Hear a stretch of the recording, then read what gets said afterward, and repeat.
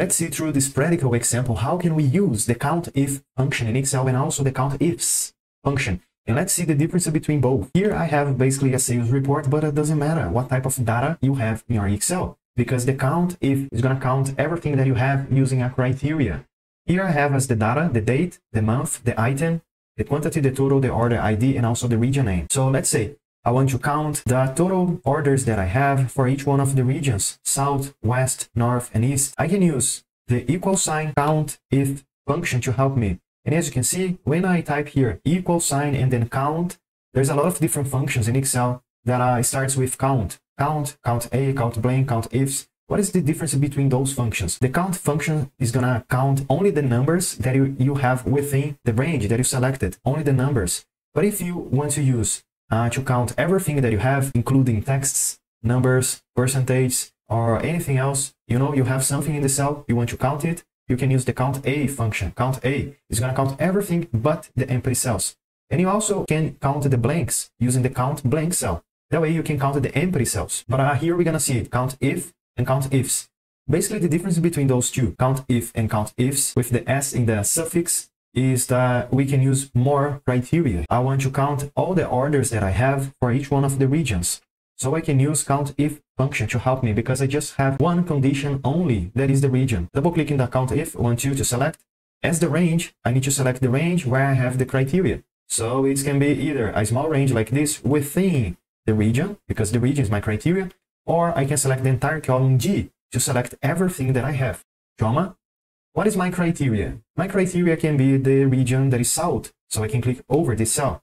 Or I can manually input this data, such as open quotations and then south, close quotations, close parentheses, enter. It's gonna work in the same way. But I think it's important here to automate, because whenever I click in the bottom right corner of the cell, hold and drag down like this, as you can see, the criteria is not gonna change. So I think if we make it dynamic, it's much easier to cope now the function. So as the criteria, I want to select the cell that I have to the left like this, and then enter.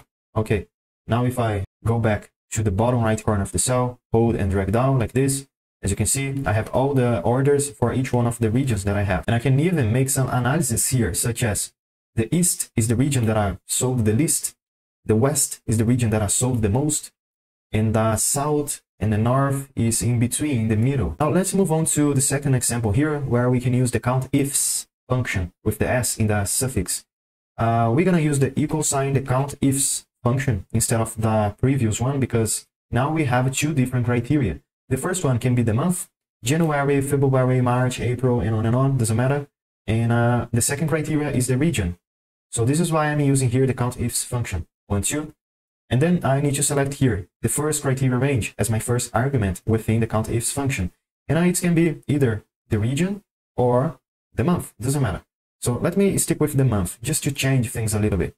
And then comma. And as I select as my criteria range the month, I need to select the month itself to match the criteria, okay? Comma.